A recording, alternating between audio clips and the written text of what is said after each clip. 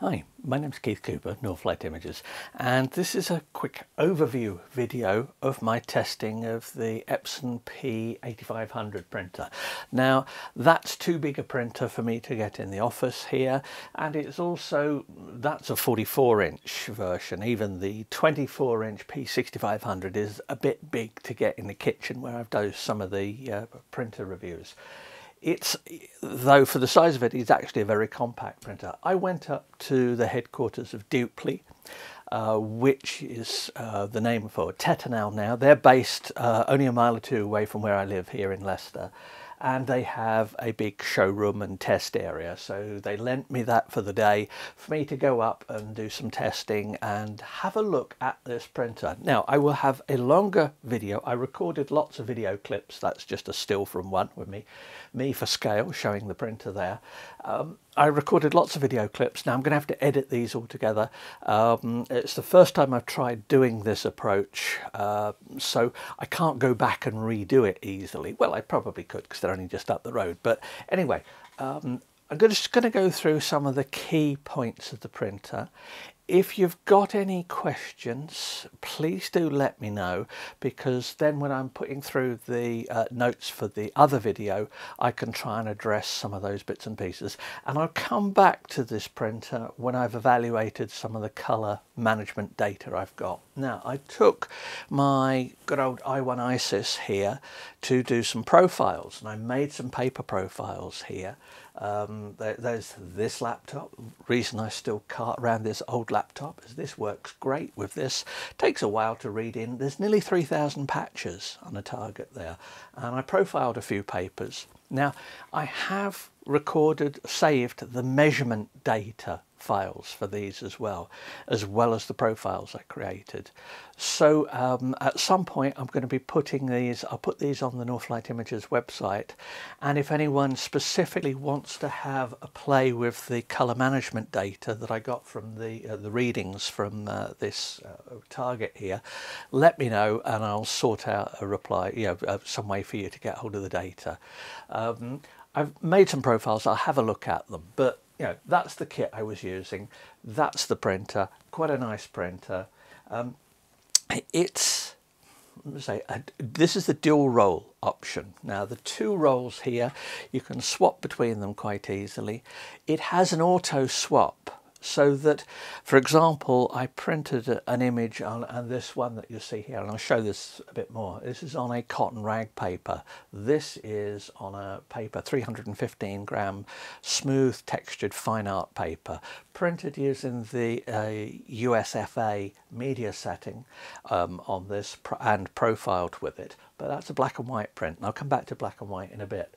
But this one here, I'm printing it. You can see the laptop sitting on the screen. I'm connected it up with USB rather than go through all the networks and everything. Now, it was loaded. It had the other roll of paper loaded, and I sent a print, and in the print dialog specified to use the roll of paper, which this paper, it automatically unwound one and wound in the other. Now, I don't know that I would necessarily want to be auto-loading expensive papers all the time, but this is really a printer. This is a 6-ink printer. It's not made for the fine art market, but I'm going to say from the results, and I'll show a few results in a bit, I'm going to say that an awful lot of people would get perfectly acceptable prints from this. It's a bit of a contradiction that 6 inks is good enough for fine art printing. That's normally assumed. No, you can't do that. It supports the papers. It prints quite quickly as well. I'm not going to go through all the specs, but the basic inks for it, and this is the display of it, has 6 inks, but because it's got a photo black and a matte black, you have to select just one of those for the paper type. Now, that's done automatically. There's no black ink switching anymore on this. So that means effectively this is a 5-ink printer. So it is CMYK plus grey. So you've got black, cyan, magenta, yellow and a grey ink. How they work, well, I'll show some examples of it, but surprisingly well actually. Now, When I look at the details for the colour management from the profiling data, I suspect, I've only had a quick look at it at the moment, that the colour gamut of this is perhaps 80–90% of what you'd get with an 8-ink printer.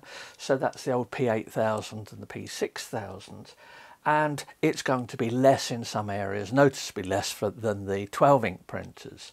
Will that make a difference? Well, it might, but that depends what market you're in and where your prints are going. This is aimed at poster production, photo printing for the general public, and if you're honest about it, most of the general public isn't going to know the extra quality of a 12-colour printer if you've dropped it on them.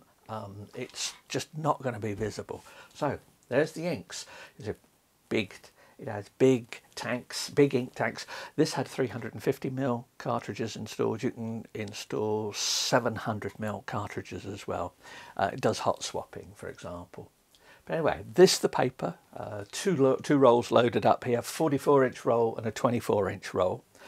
They're quite easy to change. There's just a catch and you slide a bit out. And you know, the process, this particular printer is aimed at ease of use for your staff. The idea is if you've got a print shop, you haven't got to train them particularly much to be able to use a printer like this. Hence the auto loading, the auto swapping, continuous use. All of these features are made it easy to use. Now you'll see it's right up against a wall here. It does do sheet feeding. You can tilt the output tray here upwards and directly feed sheets in. It'll do that. It'll print on board as well, but obviously if you're printing on board you wouldn't have it against the wall like this, because otherwise your board's going to go straight through, hit against the wall, and that's not good. So if you want that, if you want this sort of flush against the wall look, don't think you're going to be printing large flat sheets, but it does do it. So there's the roll mechanism for swapping.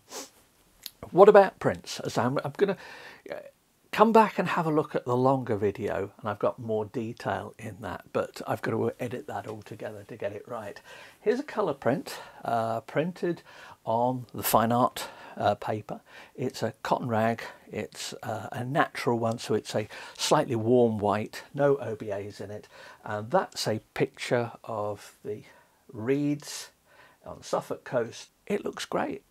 The colours are just spot on for the... I mean, I know in winter what colour these reeds look like.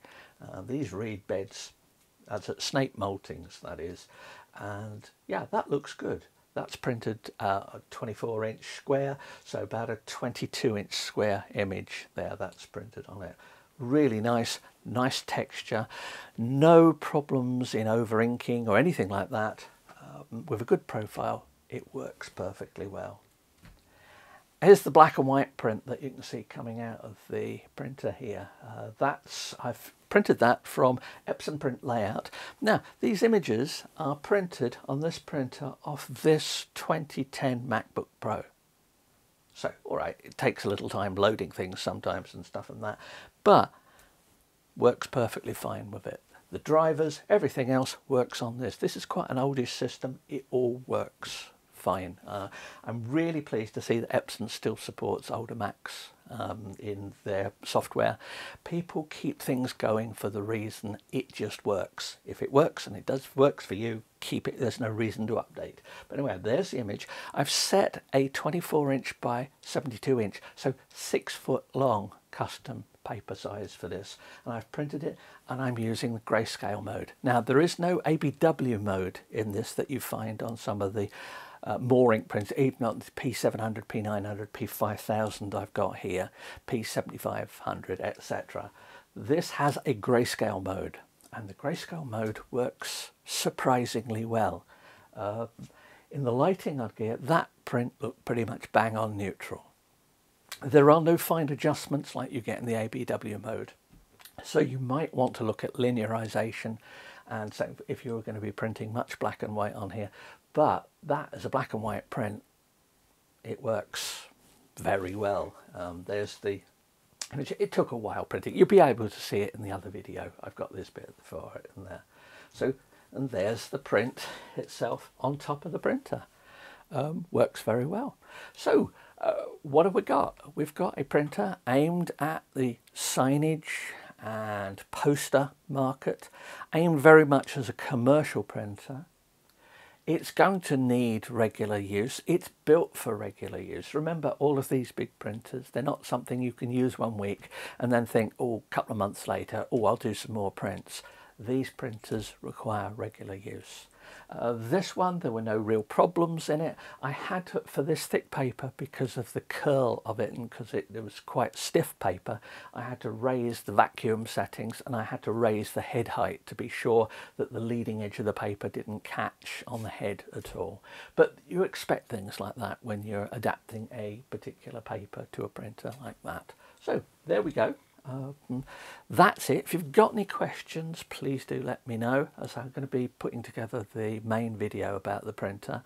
And as I said, if you've got any colour management questions or want to know more details about that, probably best drop me an email at Northlight Images rather than necessarily via the YouTube comments, and then I can sort of give you more details and show you various things that I've done.